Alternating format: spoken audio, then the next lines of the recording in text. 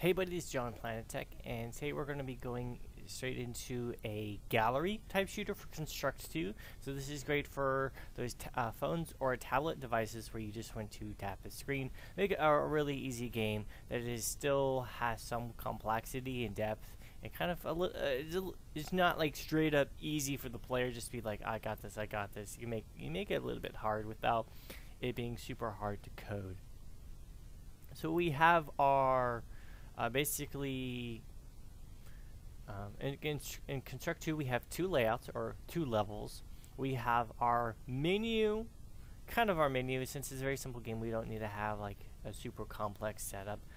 And then we actually have our game, and we're going to actually increase the content on both of these. So later we're going to improve, have like a mute and non-mute, and then like a score counter.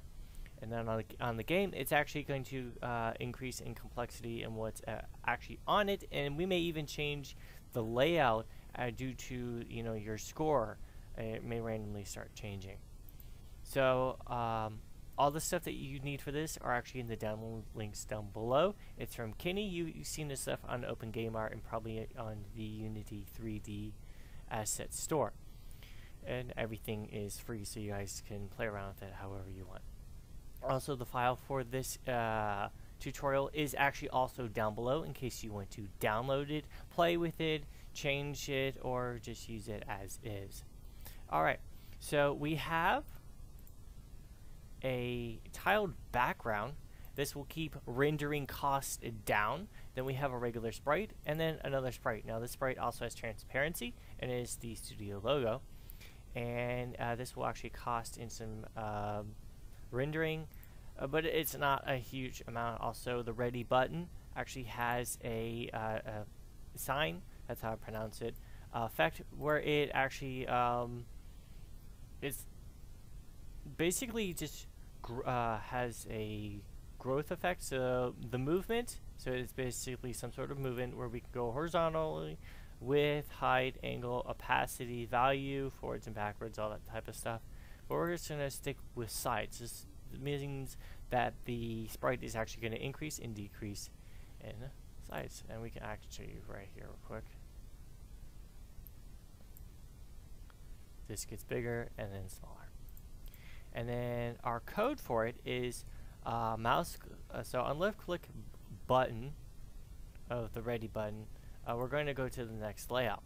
So you just click this and you're instantly going to this layout.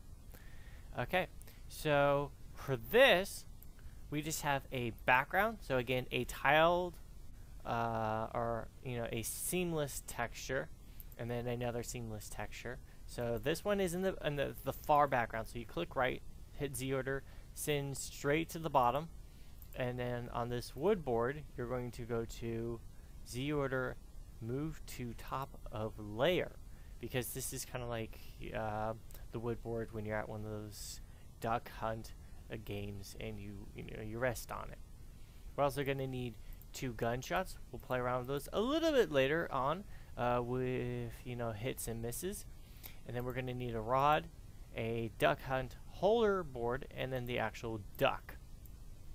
So the again, just like in the beginning with the text that says ready, that asks you if you are ready, this rod actually does have the same sign effect. This time it's just horizontal.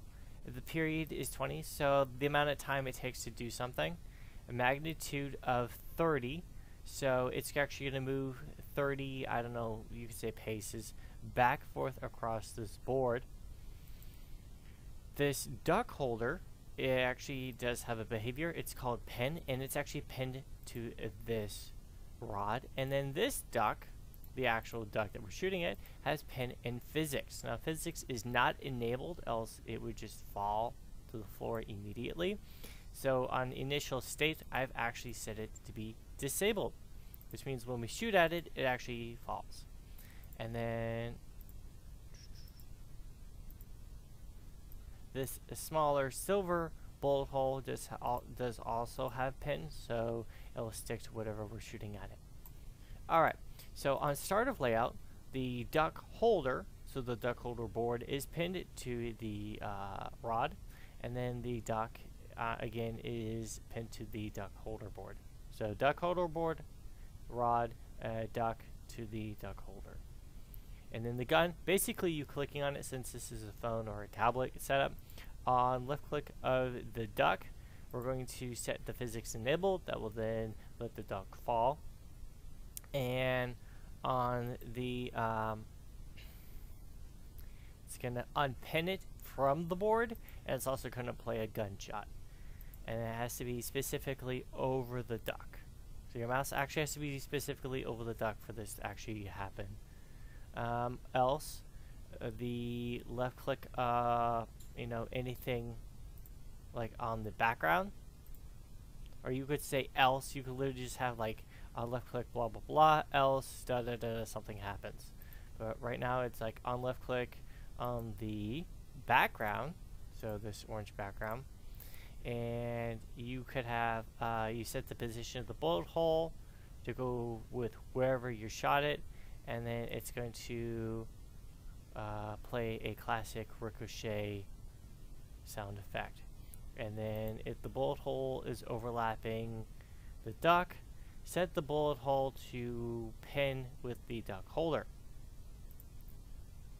So for example,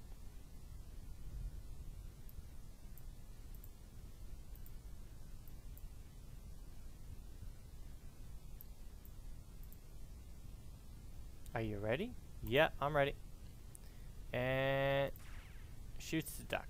Okay, so let's restart that. Are we ready? Yep. And oh, I missed. But what we actually want to happen is we want send to the top. Actually, hold on, wrong order.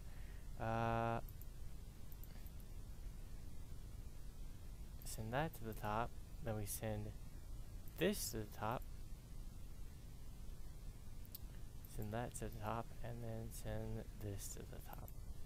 So this shouldn't actually be over anything. Good, it's not. Okay. If we do this again, run the layout, and I miss, voila. And that's a duck hunt. Now, okay, so I know that was actually pretty easy in a pretty quick tutorial. In the next one, we're actually going to have a score counter that shows in the actual game also how many bullets you have. So this was just kind of like a little demo thing. And then we're going to actually have multiple ducks. I think this tutorial setup only has ducks. Yeah. So we're just going to shoot some ducks. And then we're going to have like ones where you have to shoot them specifically in certain areas to get higher points. And then we're going to learn how to actually export it to Android. So this would be a pretty quick little video tutorial. If you liked it, comment, subscribe, request tutorials. I know I have a multiplayer request coming up, and that's actually in the works right now. I haven't really set up one of those fully, so this is actually going to be kind of fun. And I'll see you guys in the next video. Bye.